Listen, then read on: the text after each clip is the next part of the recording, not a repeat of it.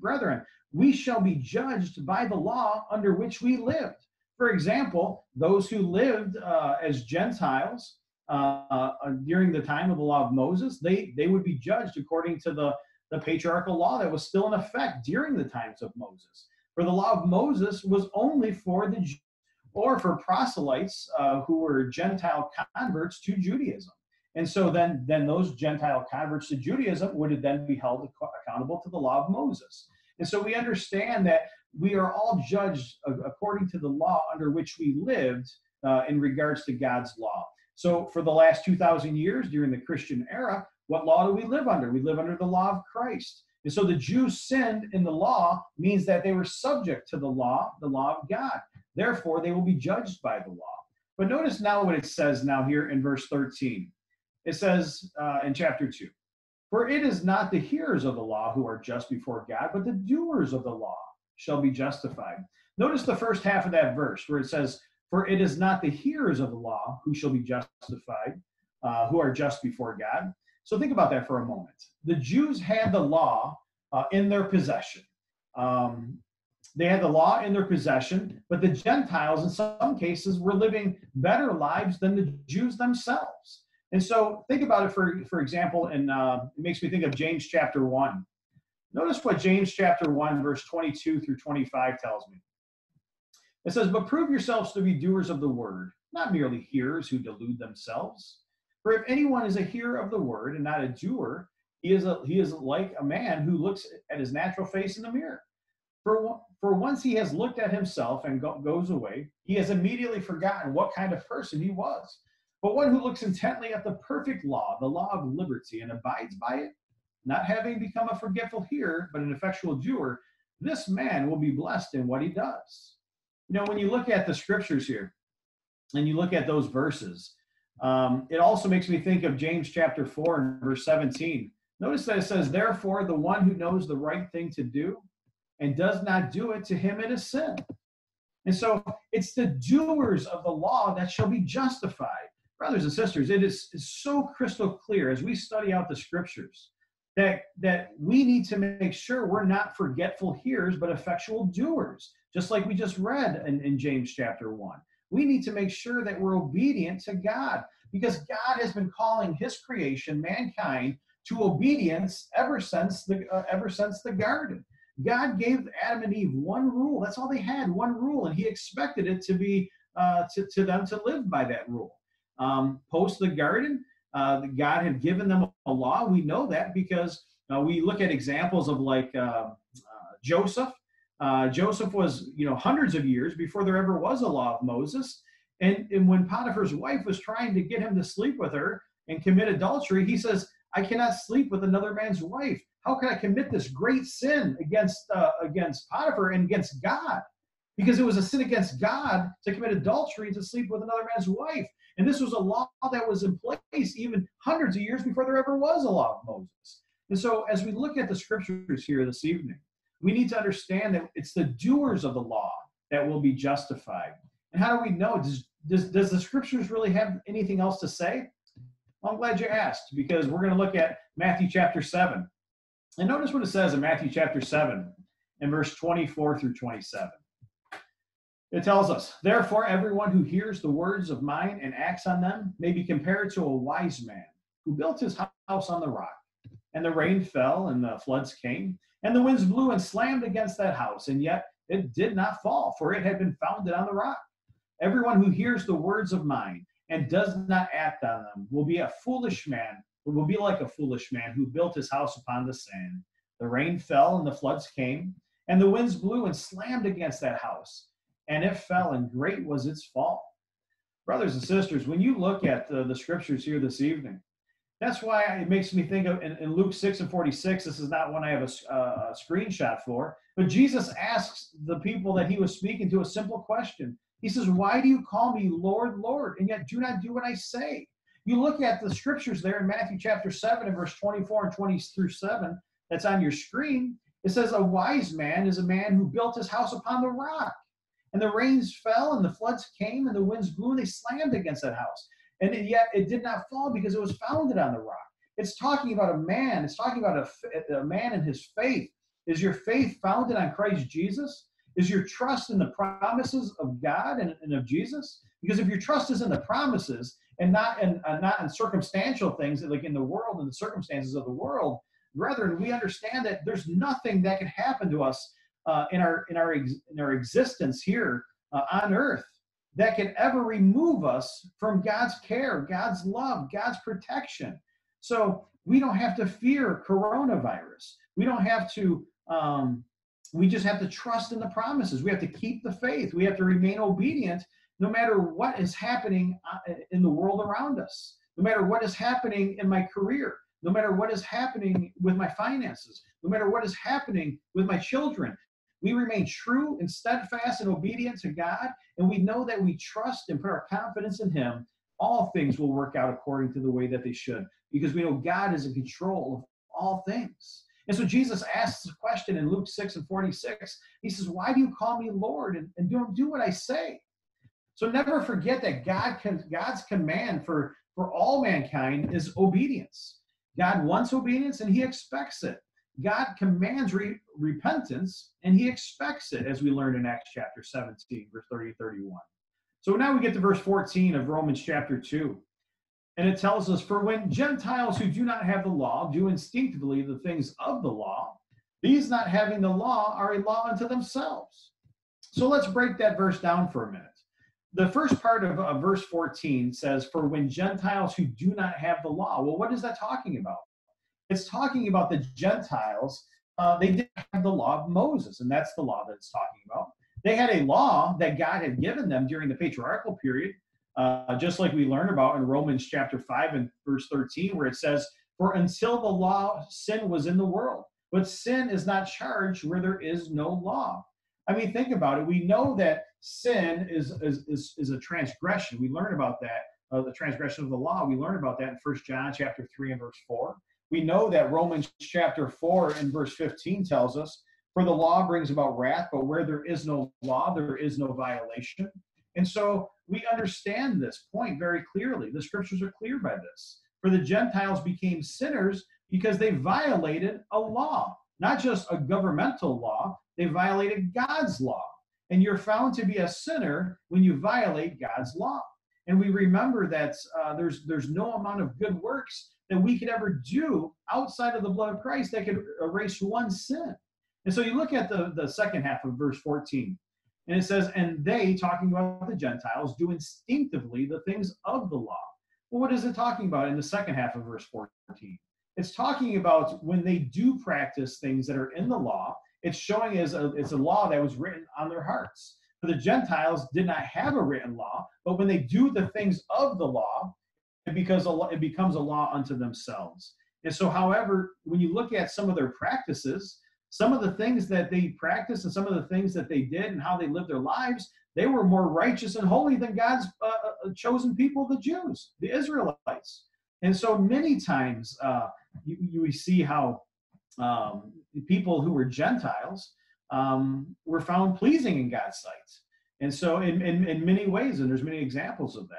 You know, so as you look at the last part of verse 14, it says, these things not having the law are a law unto themselves. Now we get to verse 15, and it says, and if they, meaning Gentiles, show the work of the law written in their hearts, their conscience bearing witness, and their thoughts alternately either accusing or else defending them.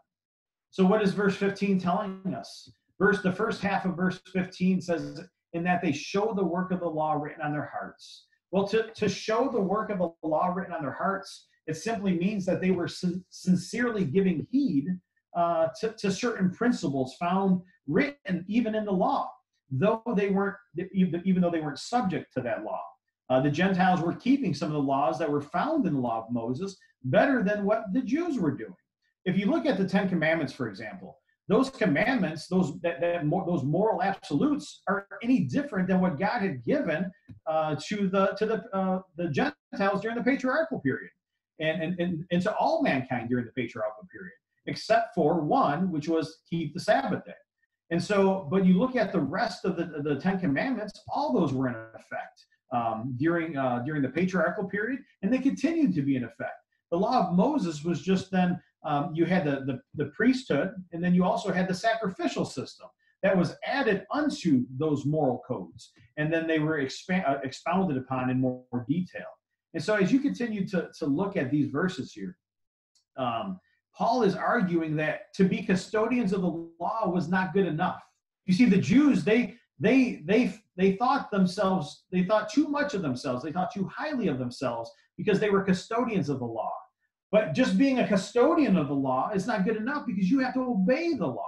And that's why James chapter 1 that we looked at earlier was so very important. James chapter 1, verse 22 through 25, because we need to make sure we don't become the custodians of the law who are forgetful hearers and not effectual doers. And so we need to be effectual doers and never laying apart any part of the law. You know, you look at verse 15 and it mentions the Gentiles' conscience. Well, what is that talking about? If you examine let's examine, for example, some of the reasons that we cannot live by conscience only. You know, the conscience must be educated. When we think about faith comes from hearing from what? Hearing from the word of God. We learned about that in Romans 10 and 17. And so as we think about faith comes from hearing from the word of God, think about how the conscience must be educated. Think about some of these passages of scripture. The next one that we're going to look at is Proverbs chapter 22 and verse 6. Notice that it says that we are to train up a child in the way that he should go. And when he is old, he will not depart from it. We also remember that when we look at Proverbs chapter 22 and verse 6, that this is a principle. It's not a guarantee, but the fact remains that we are to train up our children in the way that they should go. We should train up our children in the ways of the Lord, in the ways of the church, teaching them all the statutes of God. So that way, as they grow and they leave our homes, then they're going to be able to live spiritually and not find themselves in a spiritual situation to where they're spiritually dead, because they're not living for God. They're living for themselves. They're not living for righteousness. They're living for worldliness. And so we remember that we're to train up our children. The next scripture we're going to look at is Acts chapter 23 and verse 1. And in Acts chapter 23 and verse 1, notice what it says. Paul, looking intently at the council, said, "Brethren, I have lived my life with a perfectly good conscience before God up to this day." Well, what was Paul talking about? Paul was trained up in the law of Moses. And then Paul was also trained up in the law of Christ. And no matter which law he was under, his worldview and his life's decisions reflected those standards, reflected the law in which he lived. When he was Saul and he was holding the coats and standing by as Stephen was being stoned to death, being murdered, and we know that he received the letters from the chief priest in order to go out and to persecute those of the way, talking about Christianity, breaking apart families, imprisoning people, standing by and giving his hearty approval as somebody was stoned to death. That was against Judaism. He did it with a clear conscience because he was living his life and thought he was doing everything he was doing for God. And then when Jesus calls him on the road to Damascus, "Saul, Saul, why are you persecuting me?" He says, "Lord, who is it that I am persecuting?" And he says, "I am Jesus, whom you are persecuting." And then we know the rest of the story. And we know that now Saul gives his life over to servitude to Christ Jesus. And so no matter which law he was under, his worldview, his life's decisions reflected the standard of the law in which he was governed his life. You know, our conscience cannot be our only guide. It absolutely can't be our only guide because we might believe a lie. And people believe lies all the time. It's as I've said before, it's easier to believe a lie you've heard 1,000 times than it is to believe the truth you may have only heard once. And so many of the people around the world who believe in man-made gods and man-made theology, they fall into this trap of man-made lies, that they would rather worship the creature rather than the creator, like we looked at in chapter 1, starting in verse 18 of Romans. You know, you look at our conscience. Our conscience cannot be our only guide because we are saved by faith. And faith comes from hearing the words of God. And that's why I often say it's salvation through education, just like Jeremiah chapter 31 and 31 taught. Because we need to be taught the principles of God. And that's why we need to not be afraid to talk to friends, family members, coworkers about our faith, about our love for Jesus and his love for us. and the sacrifice that he made. And that Jesus prayed in John chapter 17 that we would be unified, and we would be unified as one body, the church, and that we would all come together with one standard, just like we learned about in 1 Timothy chapter 1 and verse 3, when Paul was about to leave for Macedonia, and he encouraged Timothy to stay on at Ephesus. Why? So he could make sure certain men weren't strange doctrines. You see, because there was a pattern of teachings that had already gone out into the world, guided and led by the Holy Spirit. And so we understand these things. And that's why Romans 10 and 17 says what it says. Faith comes from hearing, hearing from the word of God.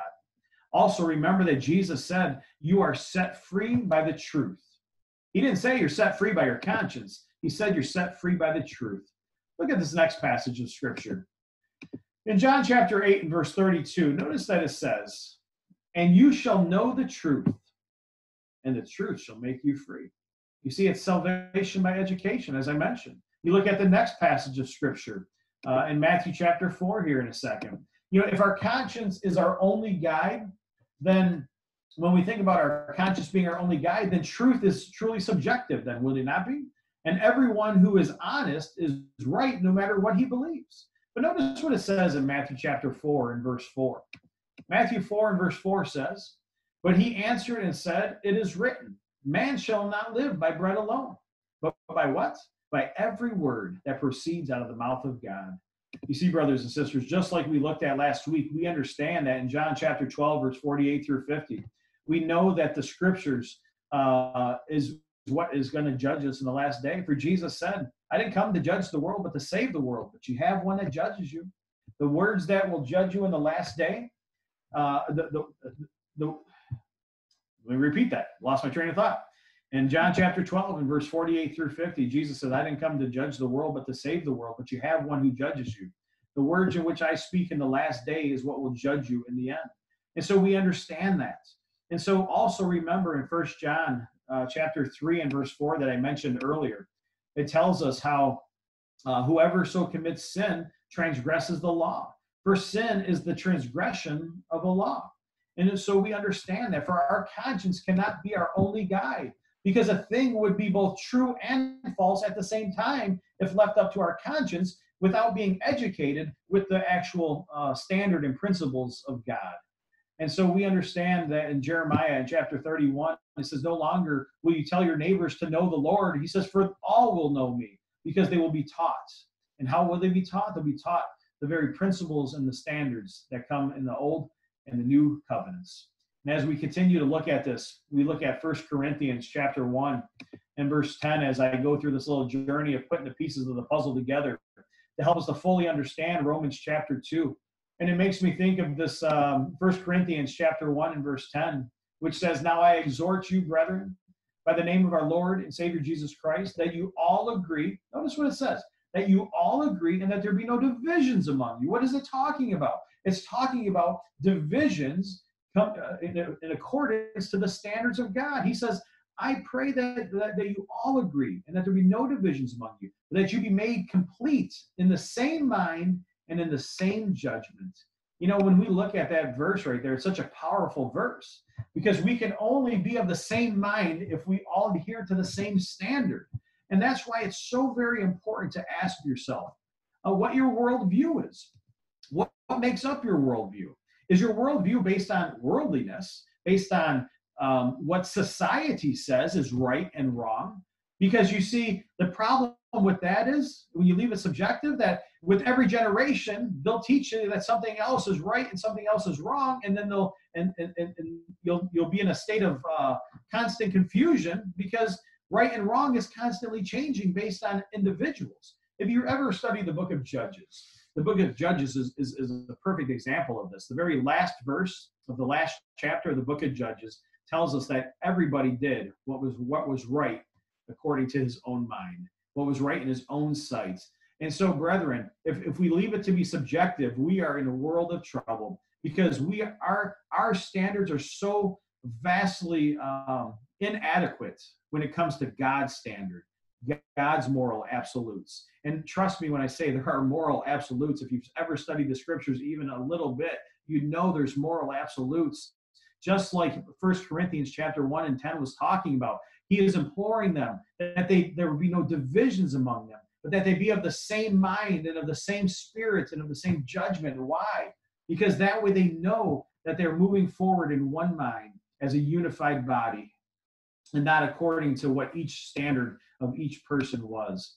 So exactly what does the conscience do for us then? Well, the conscience is a prodder, if you will, to prod something. And so it's not the body of truth itself, but it's something that pricks our hearts. Because when you come to the full knowledge of the truth and you hear the word of God, you believe it and you make it the standard of your life, as you sin, you should have godly sorrow. And that godly sorrow is what should cause you to repent and to turn back to God so you can stay in relationship with God. For it tells us in Hebrews chapter 10 and verse 26, and I don't have a slide for this one, just comes to the top of mind, that actually let's turn over there. Hebrews chapter 10, and I want us to look at verse 26 for a moment. Hebrews chapter 10 and verse 26 tells me, for if we go on sinning willfully after receiving the knowledge of the truth, there no longer remains a sacrifice for our sins, but a certain terrifying expectation of judgment and the fury of fire which will consume the adversaries. So what did we just learn from Hebrews chapter 10 and verse 26? That if we go on sinning willfully, meaning after we've come to the knowledge of the truth of God's word and we don't care and we sin anyways because that's just what I enjoy, that's what I want to do. I'm willing to do these things, but I'm going to draw the line here because now it's starting to infringe on the things that I like. You see, when you put your standard above God's standard, then you sin willfully, and there no longer remains a sacrifice for your sins. And you'll find yourself spiritually in a spiritually dead state because now you're falling outside of God's standard. And this whole, all the lies about once saved, always saved is one of the biggest false doctrines to ever be taught in the history of the world, because you can easily fall away from the Word of God. And so the scriptures are clear about that. There's so many passages that we can look at in another study, another day, to show that, which we have in the past. Remember what it says in Romans 2 and Romans chapter 2 and verse 15, and that they show the work of the law written in their hearts, their conscience bearing witness, and their thoughts alternately either accusing or else defending them. You see, brethren, we can never go against our conscience and be right. However, we cannot allow the conscience to be our only guide. So now we get to verse 16 of chapter 2. And in verse 16 of chapter 2, it says, on the day when, according to my gospel, God will judge the secrets of men through Christ Jesus. Well, the last 5 verses are key to the question so many ask. So you're saying that all the people who haven't heard of Jesus aren't Christians? Or all the people who haven't heard of Jesus or are not Christians, that God is going to condemn them to hell? Brothers and sisters, it's simple, that those who know the law of Christ will be judged by it. Those who do not know the law will be judged according to their actions, and their conscience will either accuse or defend them, as we learn there in verse 16. But remember, even those who have never heard of Jesus, and they violate their conscience even once, they are guilty of sin and need the blood of Christ to cover them. So can we get to heaven if we have even one sin in our lives, but we've never heard of Jesus? And the answer is no, because that's what the scriptures tell us. For it says in Romans chapter 3 and in verse 23, notice what it says on your screen there. Romans 3 and 23 says, for all have sinned and fall short of the glory of God. For God knows that there has never been a man or a woman or a child who has not sinned, who's of the age of accountability. And so when we look at this, we know that all mankind is under sin. Remember earlier we looked at what sin was? Sin is a violation of the law. Well, whose law? God's law. And so if we have violated God's law at one time or another, then the only way that we can be free of sin is to be washed in the blood of Christ. And we contact that blood in baptism. And that's why in Acts chapter 2, when Peter was preaching the first, basically gospel message, gospel sermon, and the brethren were pricked to the heart, and 3,000 of them said, what must we do? He said, repent and confess Jesus. Confess Jesus, be baptized for the remission of your sins. You receive the gift of the Holy Spirit, and you'll be added to the Lord's church. You'll be added to the kingdom of God. Brothers and sisters, let's look now as we continue on. And we're going to actually read 17 through 24 as we get closer to the end of this chapter now. And as we get there, it says this in verse 17. But if you bear the name Jew and rely upon the law and boast in God and know his will and approve the things that are essential, being instructed out of the law, and are confident that you yourselves are a guide to the blind, a light to those who are in darkness, a corrector of the foolish, a teacher of the immature, having the law, the embodiment of the knowledge of the truth. You, therefore, who teach another, do you teach yourself? You who preach that one shall not steal, do you steal? You who say that one should not commit adultery, do you commit adultery? You who abhor idols, do you rob temples? You who boast in the law through your breaking of the law, do you dishonor God? For the name of God is blasphemed among the Gentiles because of you, just as it is written. You know, as we look at these verses here, brethren, notice in verse 24, it says, for the name of God is blasphemed among the Gentiles because of you. Never forget that the way that we act and the way that we live reflects on God. There's a reason why when people look at some Christians, they call them hypocrites. Why? Because even non-Christians understand the concept that Christians are to be different. We're to live differently. We're to think differently. We're to talk differently. We're to show our love and compassion and mercy differently than those in the world who don't know God. Not saying that those in the world can't show love or compassion and mercy without knowing God, but they'll never live according to God's standard, where it talks about we are to be an others-centered person and not self-centered people. Rather, we're to put people first, and that's the agape love that the gospel message talks about. That's the agape love that caused Jesus to want to come to this earth, take on flesh and bone, become man, be tempted in every way that we're tempted, and yet live a life without sin. Why? Because he loved us so much that he knew why he was doing it. Because he was going to the cross. He was marching to the cross. Why? To take upon the sins of all mankind on his wide shoulders. And as he was crucified that day, on the day of Calvary, brethren, we understand that he took away the sins of the world, and it's by the blood of Christ that we are bought, and it's by the blood of Christ that we are set free from sin, if we are willing to live our lives faithful till the end. Notice what it tells us as we look at some of the scriptures. In 1 Timothy chapter 6 and verse 1, notice what it says on your screen there. It says, all who are under the yoke as slaves are to regard their own masters as worthy of all honor, so that the name of God and our doctrine will not be spoken against. So remember that it said there at the end of that verse, in verse, what is that? In verse 24, it says the name of God is blasphemed among the Gentiles. Well, notice how that coincides with what Paul wrote to Timothy. It says that so that the name of God and our doctrine will not be spoken against. So it won't be blasphemed. And so we look at the next section of scripture, and that's in Titus chapter 2. In Titus chapter 2, in verse 3 through 5, notice what it tells us. It says, older women likewise are to be reverent in their behavior, not malicious gossips, nor enslaved to much wine, teaching what is good, so that they may encourage the young women to love their husbands, to love their children, to be sensible, pure, workers at home, kind, being subject to their own husbands. And why does it say all that? Well, it tells you at the end of verse 5, so the word of God will not be dishonored. You see, if you're a woman and you're a child of God, you're a Christian woman, and yet you weren't living in these things that Paul is instructing Titus to instruct to the members of the church. If you're not living according to that standard, then God can be blasphemed. The church can be blasphemed. There's a reason why if I go out and I'm involved in drunkenness and sexual immorality, and I have a lying tongue, and I gossip and I slander and I do all these things, but I tell people, if they ask you, hey, are you a Christian? Oh yeah, I'm a Christian.